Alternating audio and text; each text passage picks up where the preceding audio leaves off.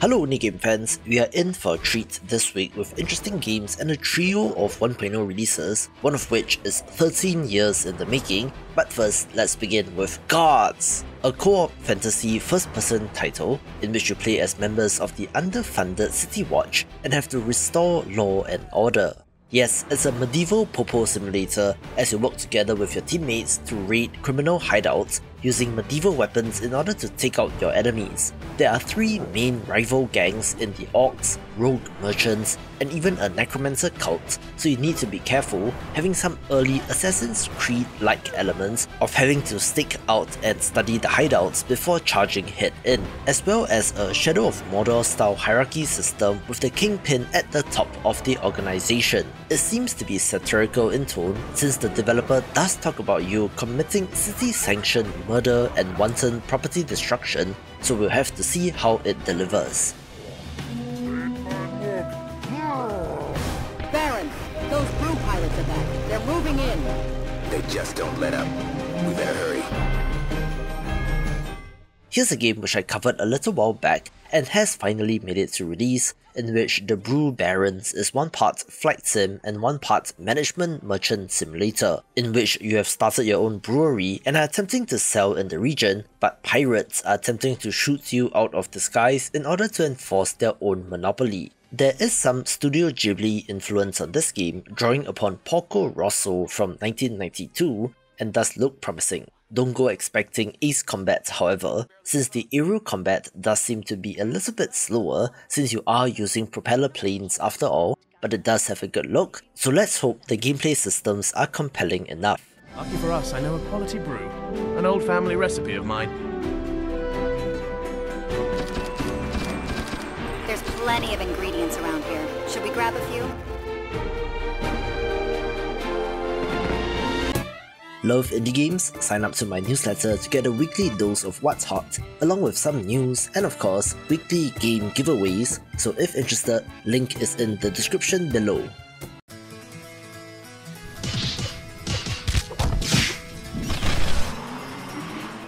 This next title is on the list not necessarily because it's great, but more because I'm just curious about the game, which does look very strange indeed, since Pool Stay is from a Japanese developer who self-identifies as a hikikomori or a shut-in and has made a game about such a character.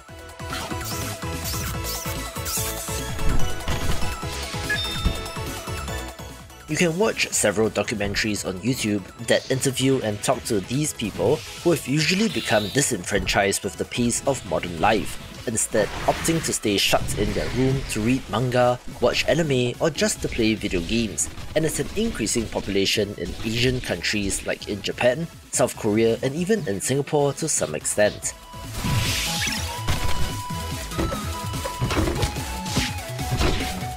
This game is a beat-em-up brawler with tower defense elements since you play as a guardian robot who has to protect the hikikomori character from enemies rushing into the house. It's very Japanese weird if you know what I mean, with all sorts of absurd situations and ideas, so it's definitely a curiosity, although I'm not guaranteeing the quality of the game. This next title exploded in popularity during the most recent Steam Next festival since Minami Lane is a cozy management sim with a wonderful art style. You're building out said lane and gradually constructing and adding more shops to it over time, with the goal of maximizing the happiness of the villagers by providing them what they want. It comes to us from the developer of the minimalist roguelite Froggy Battle, with this entry being quite the interesting departure.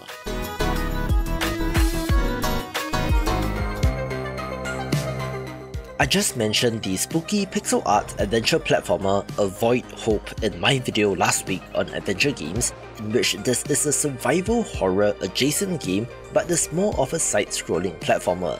The city has collapsed due to something turning people and creatures into monsters, in which our protagonists are a couple who are trying to find a cure. There are puzzles to solve and a whole city to explore, and while there are monsters and you have some ways of dealing with them, the best course of action in most cases is to run away, being a different kind of adventure platformer worth a look.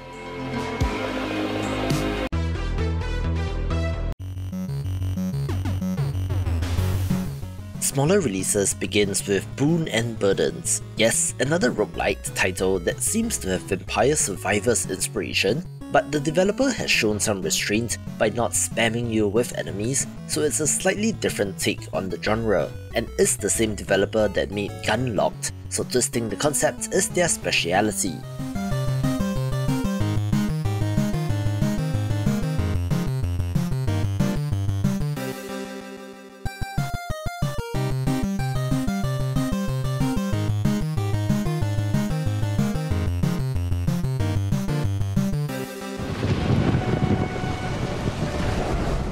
Once upon a time in 2013, the original Brothers: A Tale of Two Sons captivated many, with the remake looking to bring that same emotional tale to a whole new audience.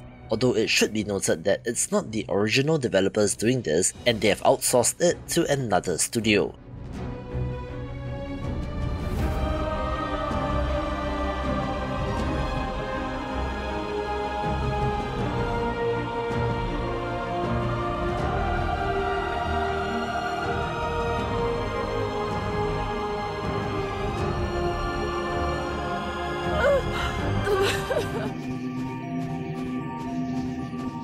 Just a quick one here with the Switch port of Cavern of Dreams, a throwback 3D platformer that is pretty good and is the perfect fit for the console.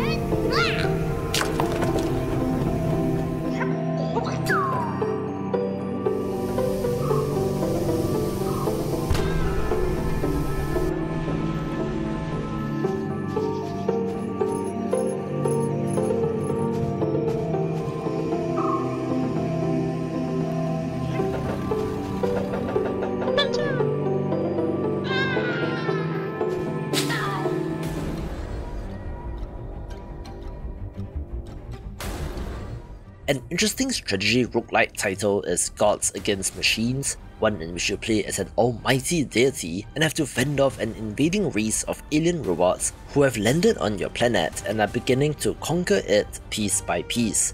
It's an RTS adjacent title in which you are summoning units or powerful attacks like meteors to destroy the enemy base, but not necessarily having your own base churning out units, but certain gods and spells will allow you to do that. It has a roguelike structure with an interesting risk-reward system, depending on how aggressive you play in choosing which territory to go after next, so if you want a strategy game, this is a pretty good bet for the week.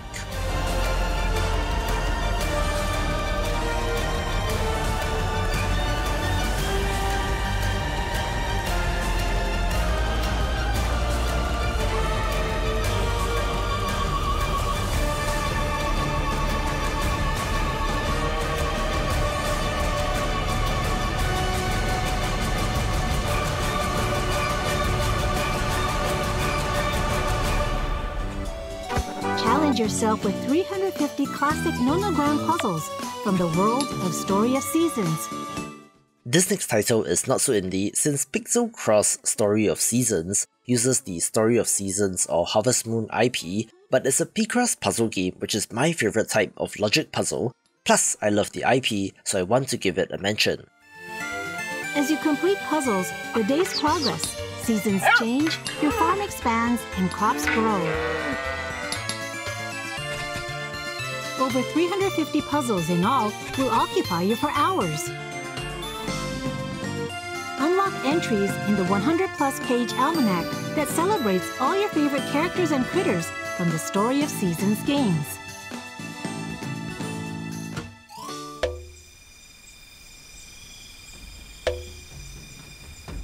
This next title will be for colony sim / city builder fans, since Primitive Society Simulator has you playing as the leader of an ancient tribe guiding your people, looking to have plenty of systems to wrap your head around.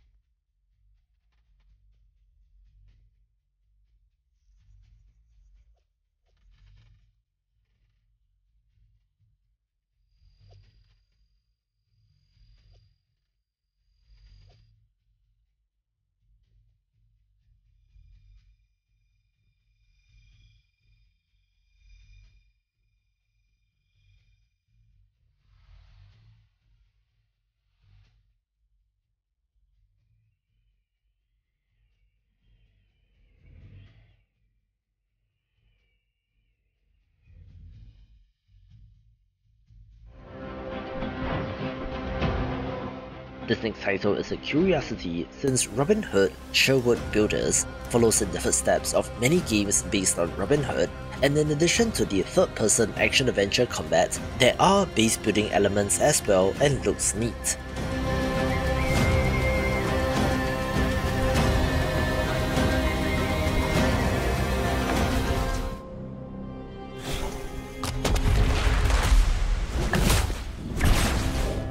It might be somewhat of a miracle that Tamarack Trail made it to release, since their primary publisher, Versus Evil, was effectively shut down while this was in development, so kudos to the team for pushing through. In which this is a roguelite dice builder, where you are customizing the different faces of the dice and looks intriguing and is the hidden gem of the week.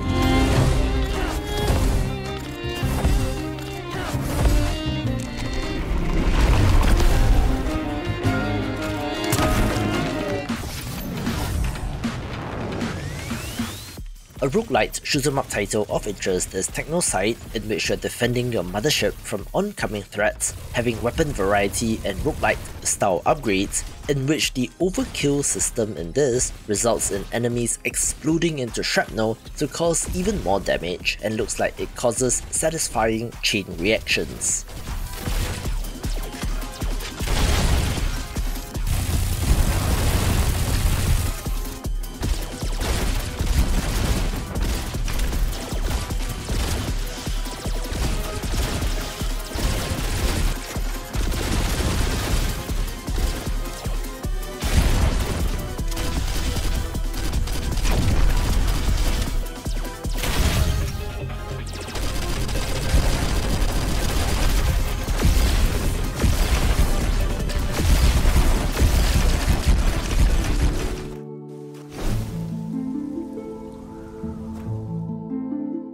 Here's an interesting RPG title named Thyria, one that mixes both real-time action-adventure style action on the overworld map with turn-based combat and has potential. More on this later in the week.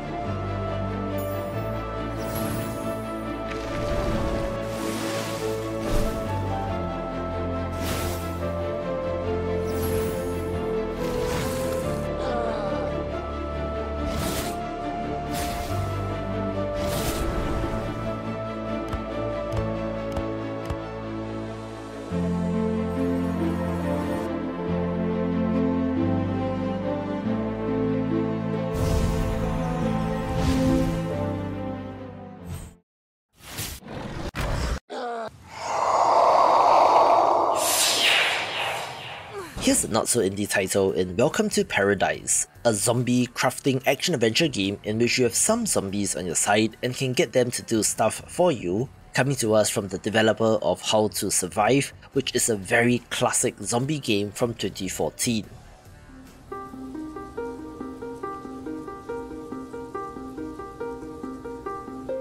We also have a 3D platformer of interest in William and Sly, which is a reimagining of the William and Sly Flash games and is from the original developer and is something like 8 years in the making, but does follow a trend of open world exploration games starring foxes/wolves, so we'll see how this is received.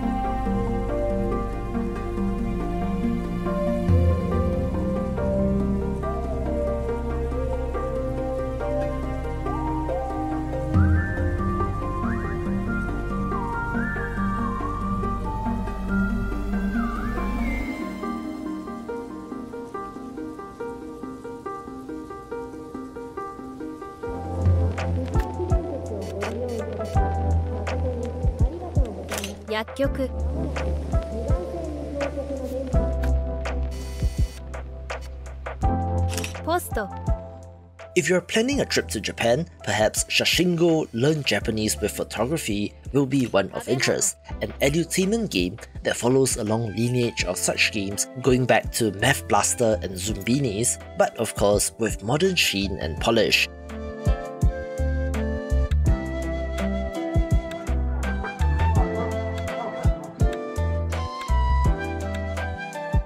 You're exploring Japanese streets with a camera in which taking photos of stuff creates flashcards, complete with pronunciation and even the Japanese characters, and looks like a clever way of learning the language. Take that, Duolingo!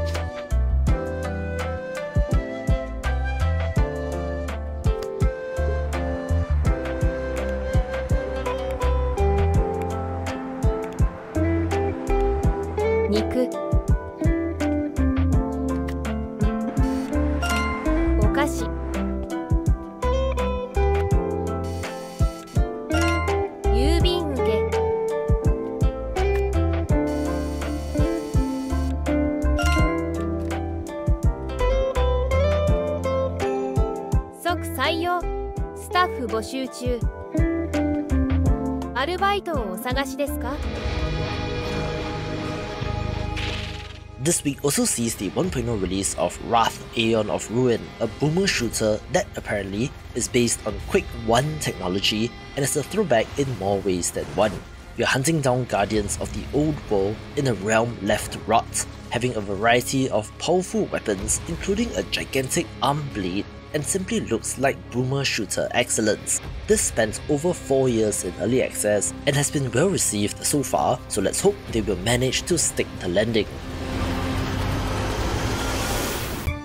If you're an indie developer and have no idea how to start with marketing your game, get on my mailing list via the link in the description below, where I'll send you some free templates and guides soon.